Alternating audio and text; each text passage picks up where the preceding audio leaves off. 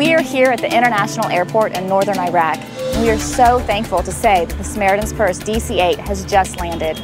The plane is loaded with winter coats, jackets, pants, shoes, winter boots, water filters, and tarps.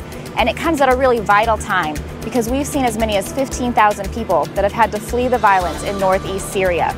These people, men, women, and children, most of them had to leave with nothing, a lot of them with just the clothes that they were wearing.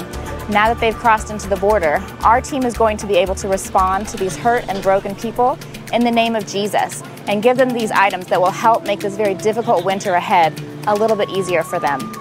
We ask that you would join us in praying for Syria, that you would join us in praying that the Lord would bring peace to this place as well as peace to their hearts. Thank you.